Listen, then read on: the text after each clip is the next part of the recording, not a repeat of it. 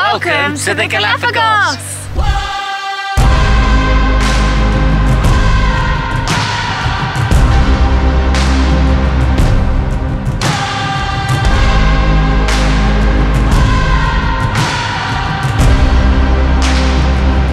We have travelled from mainland Ecuador on a short flight to the Galapagos Islands. For the next 7 nights, we will be travelling around the western islands of the Galapagos with GalAgents Galápagos Cruises. This is a luxury cruise and something that has been on our bucket list for so long. We are so excited to show you everything that it entails.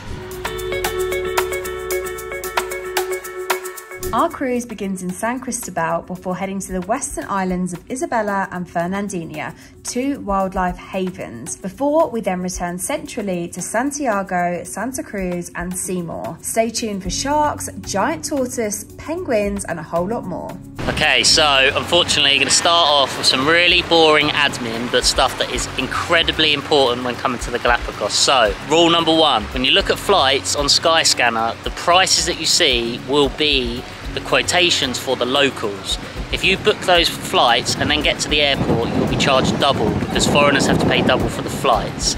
So we actually booked through an agent called GalAgents. Rule number 2, get to the airport 3 hours before. When you get to the airport on mainland Ecuador, you have to buy a ticket called the TCT card, which is $20 per person. You have to pay in cash, and the queue for this is long and slow, so you need to get there in good time. You then, rule number 3, have to take all of your bags through special scanners, which are scanning for plants, fruit, food, water, etc. Rule number 4, when you arrive in the Galapagos as a foreigner, you have to pay $100 in cash per person. So make sure you have that cash from mainland Ecuador because there are no ATMs at the airport and you won't be allowed in. So those are the 4 rules. After much anticipation, the day was finally here. The day we begin our 8-day cruise around the Galapagos Islands on a luxury yacht.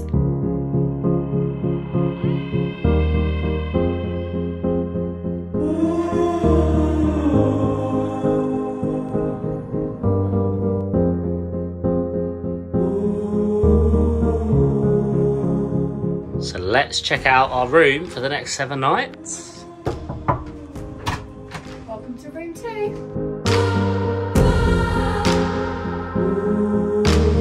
As you walk in, we've got our bedroom. We've got some cute little water bottles there as well. We've got a cute little window. We stayed on a few boats and I think this is the nicest room we've had so far. If you've checked out our other YouTubes of liveaboards, you'll know that this is a luxury compared to some of the ones we've stayed on. And this is a bathroom. I won't come in with you because there's only room for maybe one of us in there. Okay, we've got a fully functioning toilet. We absolutely have. Pretty roomy shower, and we're fully equipped with electrics, lights, shower. We've got a safe. We've got air conditioning. We've got a little bit of storage here. I feel right at home. Lewis is feeling right at home.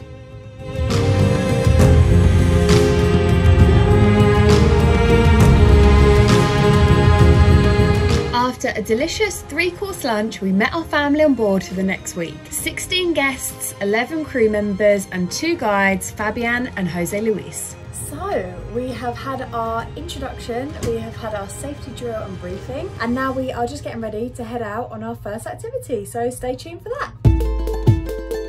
Let's go and see the giant tortoise. You actually said tortoise. Yes. It's the giant tortoises. Tortoise. Tortoise.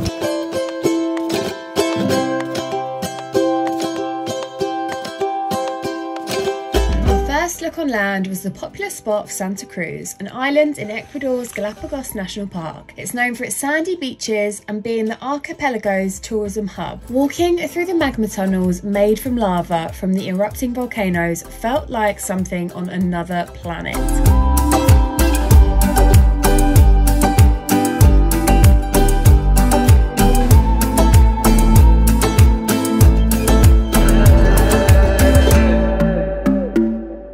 After our time in the lava tunnels, it was time to meet the star of the show, the giant tortoise.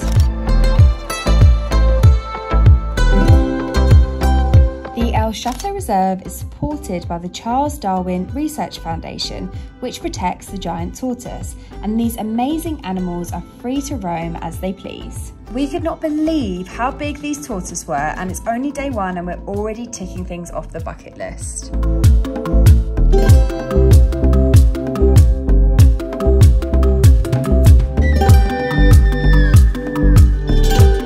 Just at the giant tortoise ranch, and it is epic. Absolutely. We've seen most probably like 30 huge giant tortoise, and what's cool is they are completely free to roam absolutely everywhere. So we've seen some on the road, there was one in the park I saw earlier.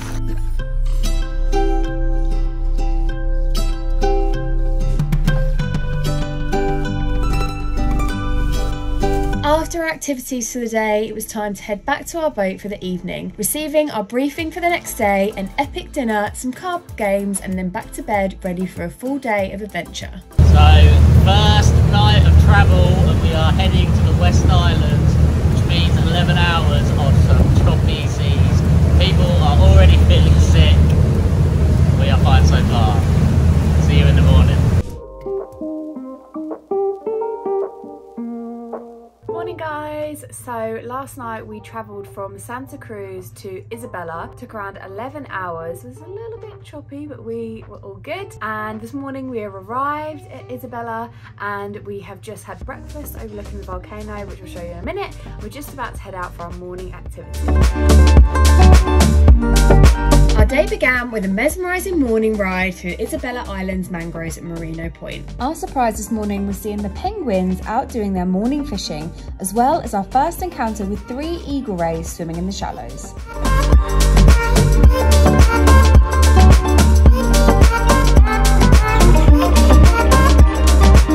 We've spent this morning trekking across the black lava fields.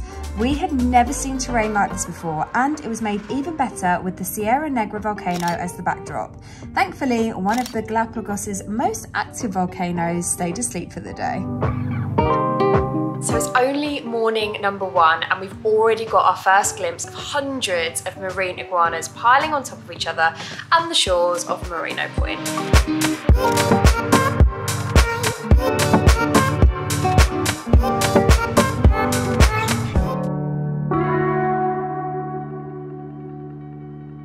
Elizabeth Bay was our first glimpse of underwater life in the Galapagos Islands, and let me tell you, it was absolutely mind-blowing.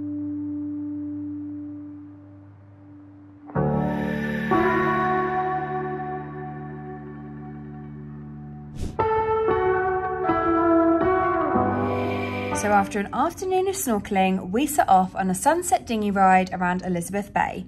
We spotted more penguins taking their afternoon nap, as well as countless numbers of turtles and the famous flightless cormorant.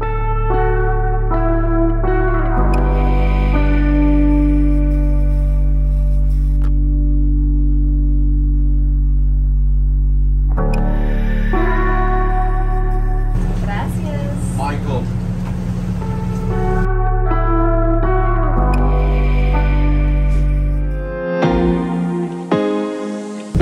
So it is 6:30 and we are up trying to find some whales.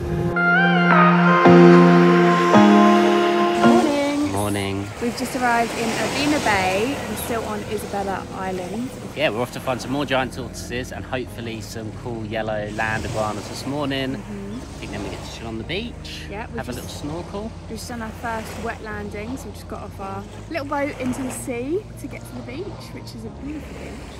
And then this afternoon, going to do some paddleboarding for the first time. So yeah, big morning / early afternoon ahead.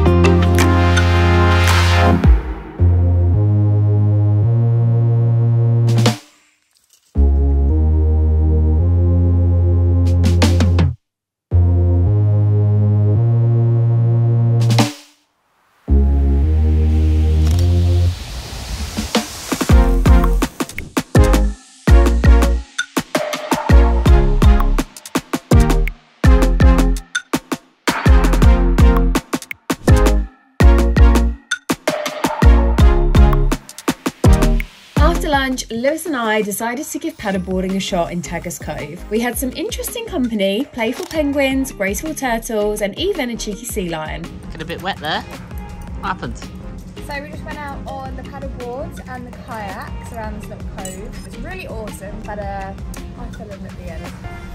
Totally wet. So the land here is pretty interesting. Don't laugh. So yeah, so the land here actually formed in 1959, so it was all underwater before this, and it actually like went up as high as you can see it now in a matter of minutes, which is wild because of the tectonic plate movements.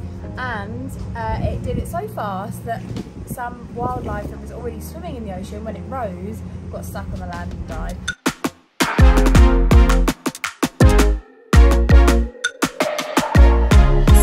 Already soaked, we headed to another snorkelling spot, and boy did it get even better. Playful sea lions, speedy penguins zipping past us, and elegant turtles were our companions in the water. Swimming with those penguins was a dream come true, making this day super special.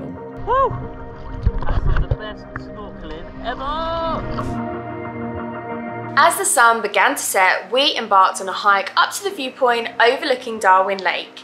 The view really was absolutely stunning, and it was a moment to cherish.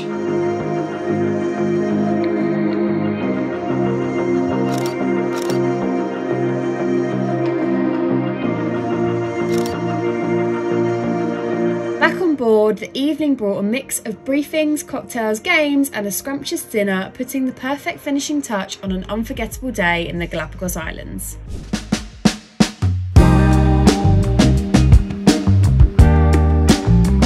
So today was the day we had been waiting for. As we stepped onto Fernandina Island, we were immediately surrounded by thousands of iguanas, and these iguanas are the only ones in the world that can swim, so we're hoping to snorkel with them later today.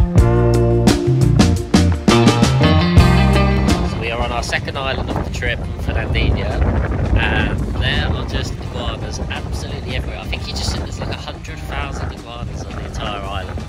And sea lions, so this is pretty epic, but you've got to watch where you step. Look at all of these iguanas.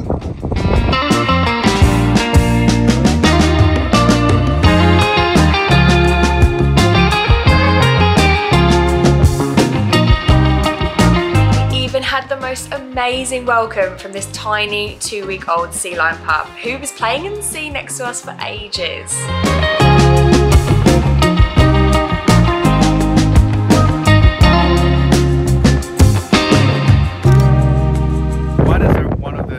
Species of animals that we have on the Galapagos Island.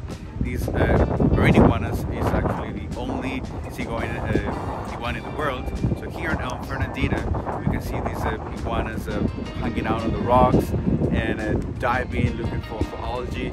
Fernandina is like the best place to have one of the biggest concentration of marine iguanas. Among the incredible sights, we also came across a whale skeleton, a stark reminder of the wild beauty and cycle of life in the Galapagos. The scenery here was nothing short of breathtaking, with the vibrant blue waters contrasting with red crabs, black rocks, and iguanas nestled in between.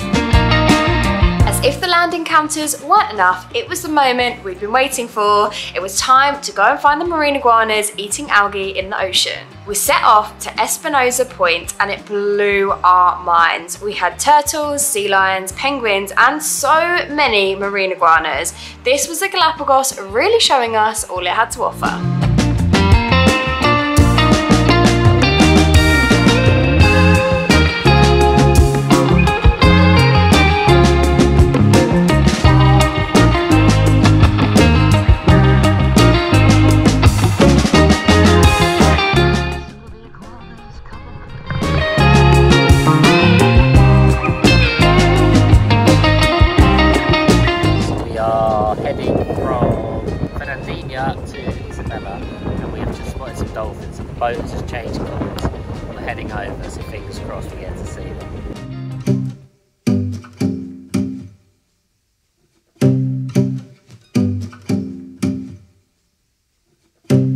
We had another incredible afternoon, this time exploring Albemarle Point on Isabella Island. What made it truly special? Well, we got to witness 3 flightless cormorants having a blast in the water. It was awesome. To top it off, we were treated to a lovely sunset on our way back, adding the perfect finishing touch to our unforgettable day.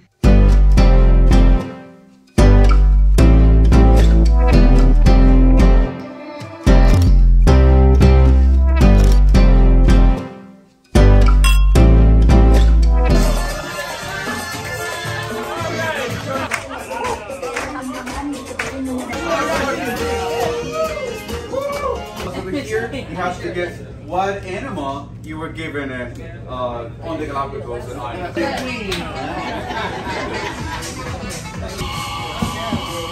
Stop it! That was easy.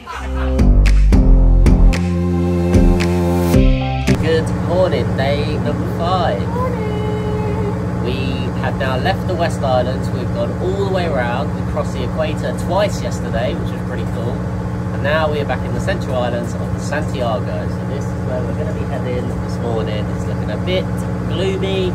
Hopefully the rain doesn't come. But today is like swimming, snorkeling. So lots of water time. So we will see you down there. We started today at Egas Port, which is actually a spot where Charles Darwin was left for a few days on his own during his first voyage to the Galapagos. After trekking across the island, we were greeted by sea lions playing in the rock pools, which was an amazing sight to behold.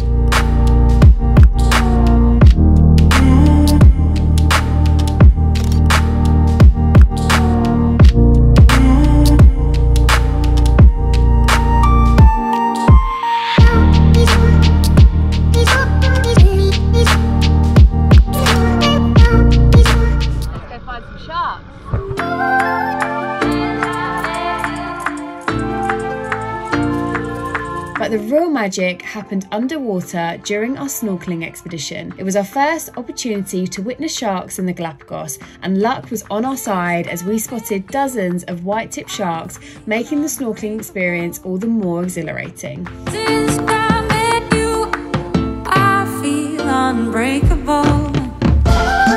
Since I met you, I feel unbreakable.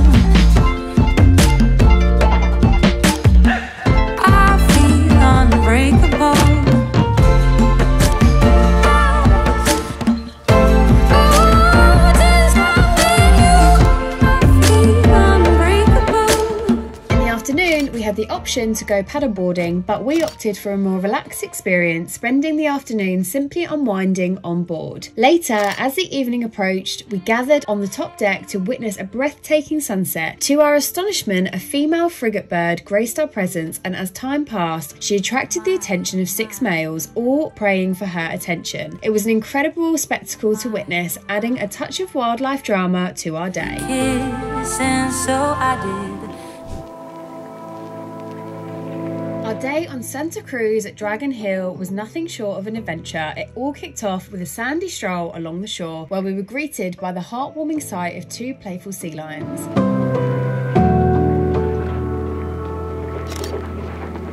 Our journey took us to a lagoon teeming with marine iguanas, and from there we hiked up the hill to catch a glimpse of land iguanas reigning supreme at the summit. The landscapes here were incredibly diverse, leaving us in sheer awe.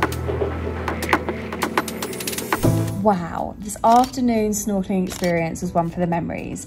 As we arrived, an excited sea lion welcomed us and continued to play with us for over an hour. Even when we moved on to the next snorkeling spot, it decided to tag along because it was unwilling to part ways. And at our second location, we were super lucky to witness the coexistence of sharks and sea lions, and we discovered a hidden gem, a shark cave where dozens of sharks waited eagerly for their next hunt.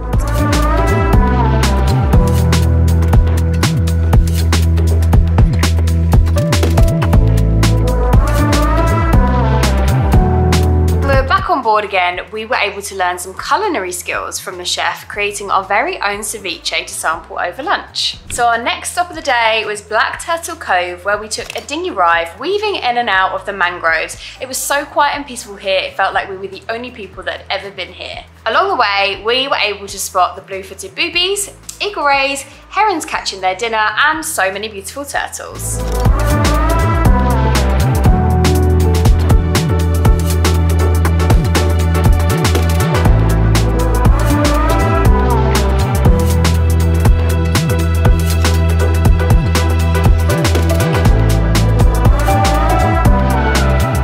Off an extraordinary day, we were graced with an unreal sunset.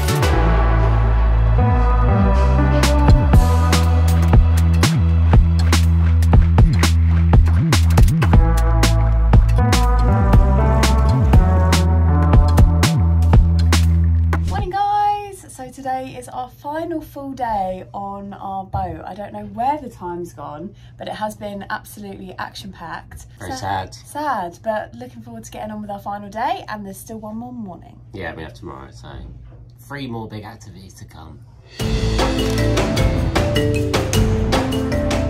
Beda Island was our first chance to try and spot the flamingos on land. We were so excited.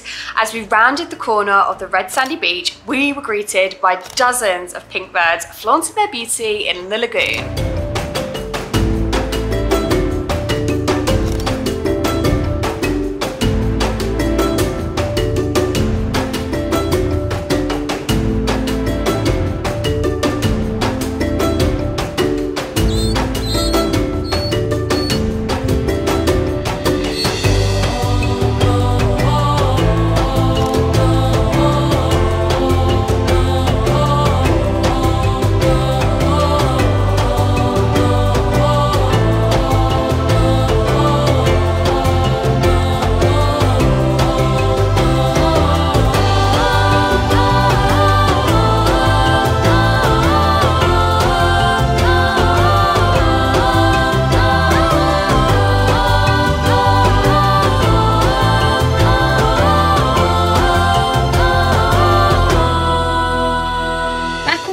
We had a special opportunity to visit the wheelhouse and briefly peek into the engine room. The captain provided us with insights into the ship's operations, giving us a deeper appreciation for the maritime world.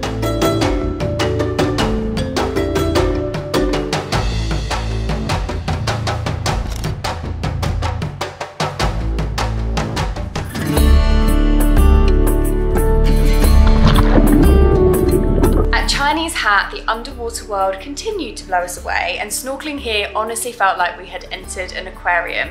The water was so clear and blue and was unlike anywhere we've ever seen before.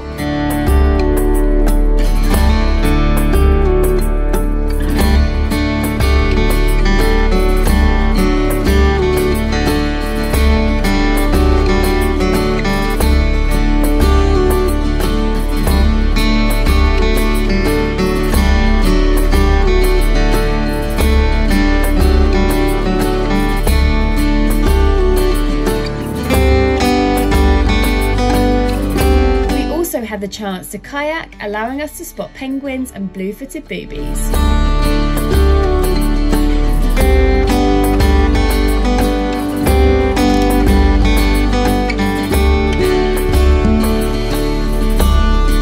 It's the final evening on the Galapagos cruise. We are here at the Chinese Hat.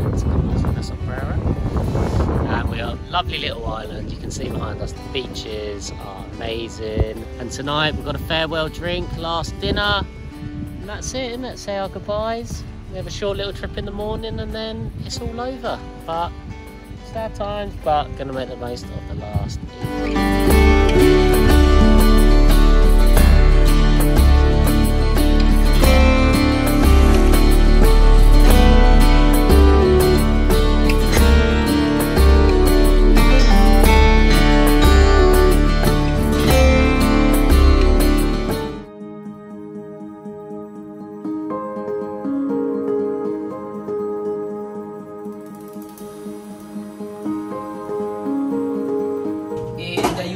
Actually, you stay here He's wishing you a safety trip back home, and he hopes someday you come back to Galapagos Islands.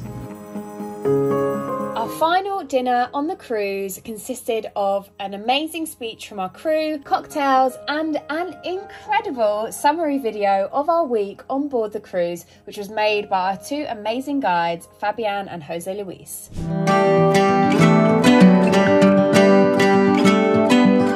So our final activity on board the cruise was Seymour Island, or better known as Bird Island, and literally everywhere we turned we encountered the iconic blue-footed boobies and frigate birds.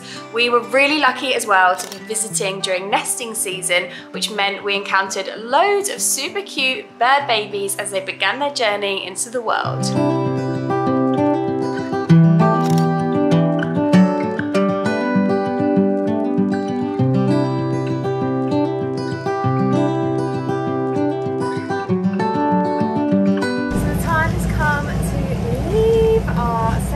Cruise. It's been absolutely unreal. Yeah, best trip we have done. Highlight of South America, trip of a lifetime. Galapagos was incredible. We hope to come back. There's still more to see. Boat was amazing, crew was amazing, guide was amazing, food was amazing, just everything. Awesome. Yeah, amazing. Big thanks to GalAgents for having us. And if you like this video, you know what to do. Give it a like, give it a share, give it a comment, and we'll see you in the next one.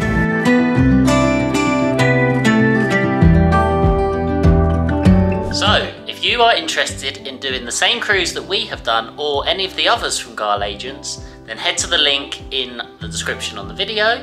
Or you can send us a DM on any of our other channels. See you later. Bye. Welcome to the Galapagos. Okay. Welcome to the Galapagos. So we have landed on San Cristobal Island, which is one of the 2 islands with an airport on. No, that's not right. Just got back from the best snorkelling I have ever done in my entire life. Saw penguins, sea lions, flightless comber. Okay, good morning. Day number 4 on the... 5. No. Day 5. Welcome to the Galapagos. Welcome to the Galapagos. So for the next 7 nights, we are going to be on a luxury cruise. Rubbish.